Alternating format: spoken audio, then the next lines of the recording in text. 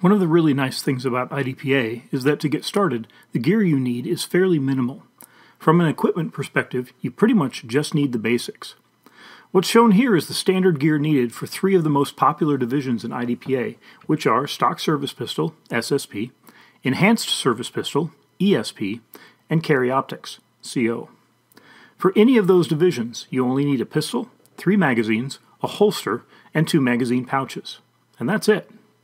For some of the other divisions, you might need an extra magazine and pouch or moon clip holders if you're in a revolver division, but overall, you just don't need much. The main requirements for the holster are fairly simple. It can be an inside the waistband or outside the waistband holster, but must be a strong side holster that covers the trigger guard.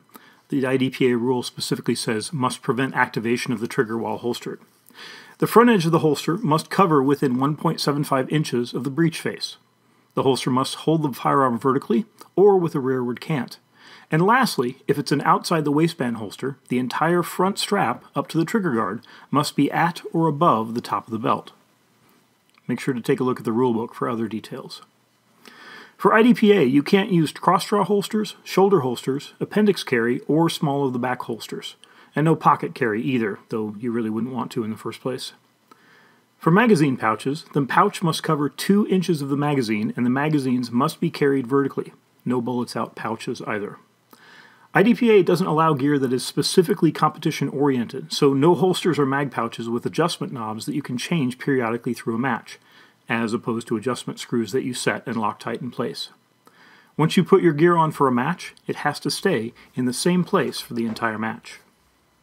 The holster must be carried so that the center of the trigger pad is no further forward than the center line of the body, where the center line is defined as a line dropping straight down from the center of your armpit. Magazine pouches, carried on the other side obviously, must have their front edge behind the shooter's hip bone, so they can be a little forward compared to the holster. Extra magazines can also be carried in pockets. Most stages in IDPA require you to have your gear concealed.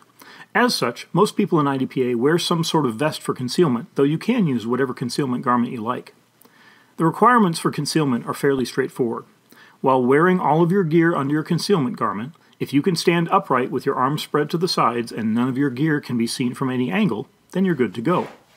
All gear must be hidden by the concealment garment.